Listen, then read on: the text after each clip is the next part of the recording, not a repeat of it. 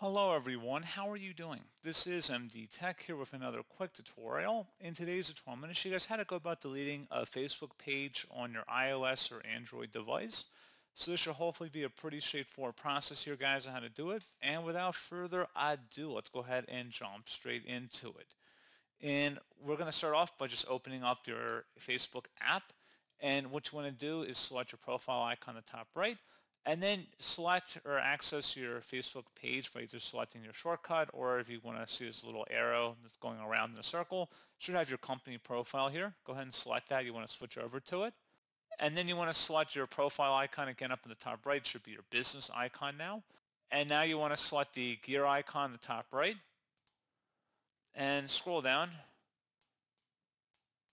underneath your information and select access and control. Select deactivation and deletion and select where it says either deactivate this page, delete the page, or unpublish the page. And it'll tell you that deactivating can be temporary, unpublishing can be temporary, but deleting a page is permanent. Make any selection you want, and then you would select continue to follow through with that. And that's all you'd have to do.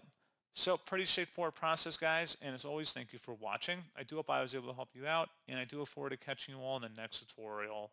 Goodbye.